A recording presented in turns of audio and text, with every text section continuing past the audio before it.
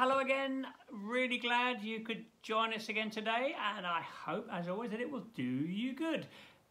Well, we're coming to God's Word. We're coming to something that is powerful and active and able to minister to us in wonderful ways as the Holy Spirit speaks. So let's pray, and we'll get to what the Lord's got for us today.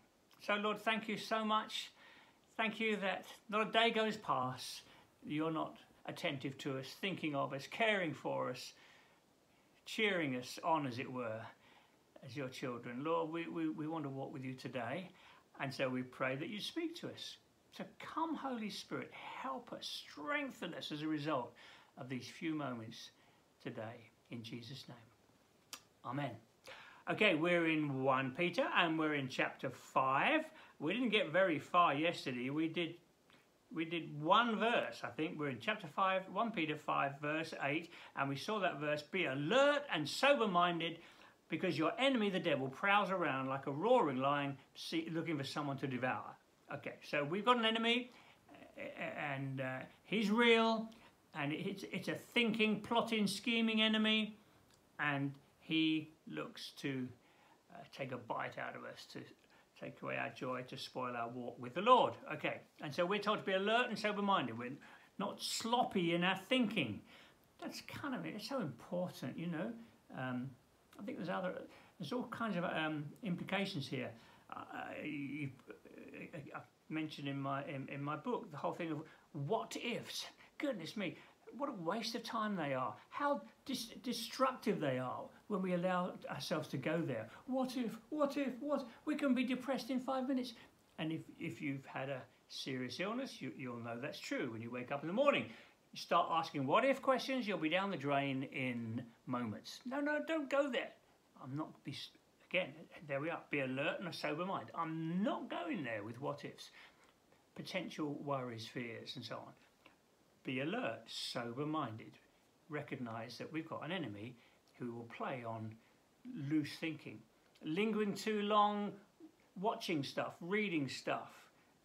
No, that's not going to help me. I'm going to be alert and sober-minded. So, because recognising we've got an enemy, roaring lion. We spoke about fiery darts yesterday from Ephesians chapter 6, fiery darts, and I made the point that I think fiery darts are those things, those changes of emotion that hit us all quite suddenly. Suddenly a fear comes in, and it kind of burns. A fear comes in. That's a fiery dart, I believe. It's a spiritual thing. We need to recognise it. So a fear, a temptation. So those sort of, you get the idea. I think those are fiery darts. They come in quickly, and they burn. They kind of get our attention, and we need to recognise what's going on and know what to do. So what do we do? Well, look, next verse, verse 9. Resist him. That's good, isn't it? Good news. Resist him. That tells me that it's possible. We can and should resist. We're children of God. We have the Holy Spirit in us. We're not left to our own devices. Resist him.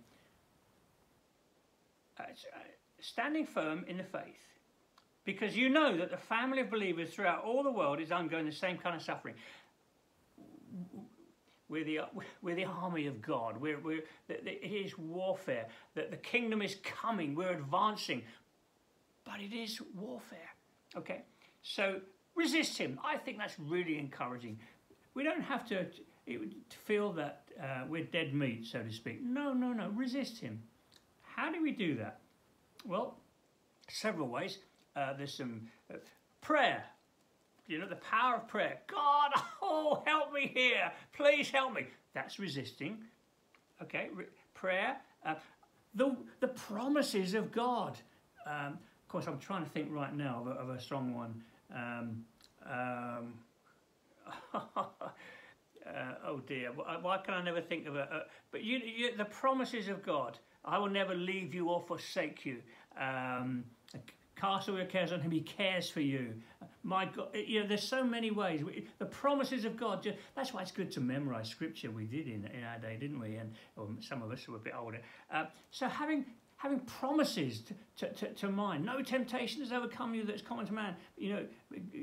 God has given us a way of escape that we may endure it. Oh God, thank you. Promises.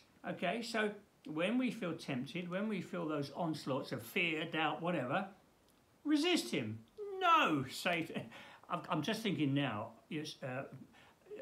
of Martin Luther. There's a story that when he was holed up in that castle, hiding away there, and I think he used his time to translate the New Testament. Anyway, he so aware of the enemy around him, tempted. He got out of his ink pot and threw it across the room at the devil. Blow you, Satan, go! And so these are the ways we can, we can resist the devil. Prayer, the promises of God, literally speaking out like that.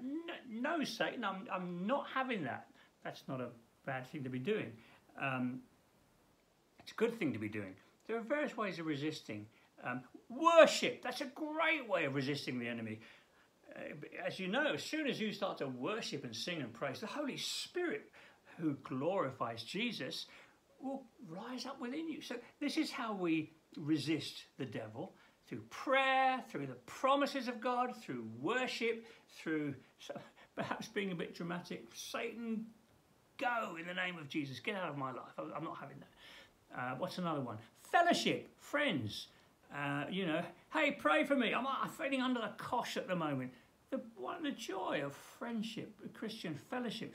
We were never meant to live the Christian life on our own. So these are all ways that we resist the devil. You can probably think of some more.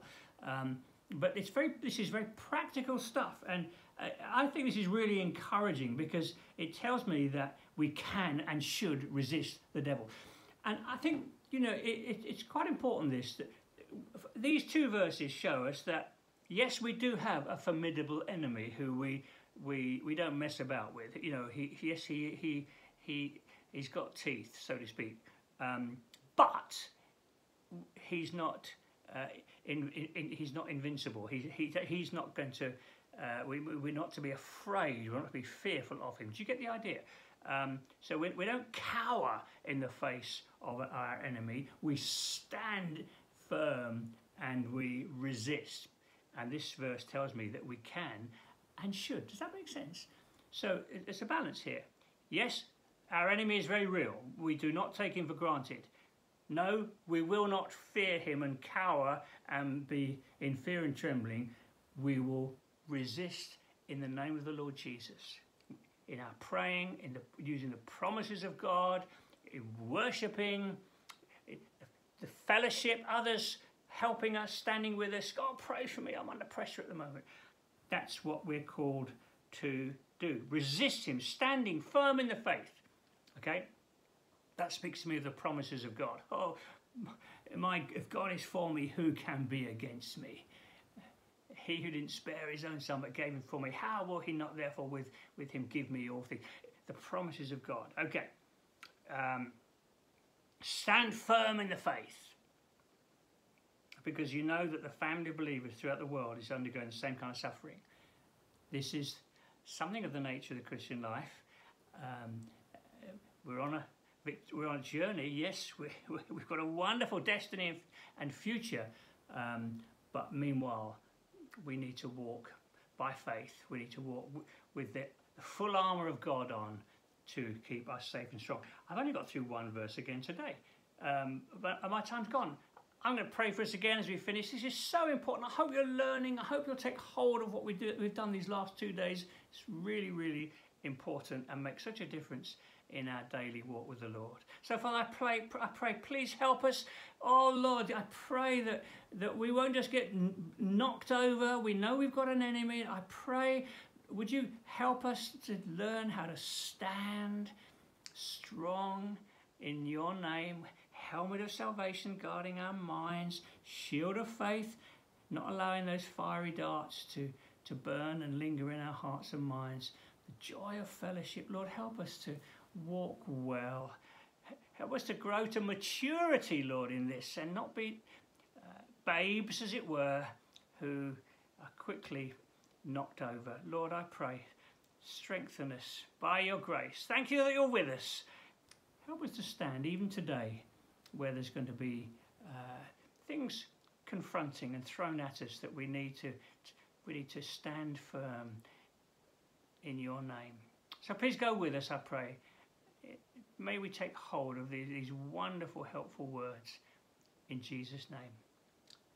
Amen.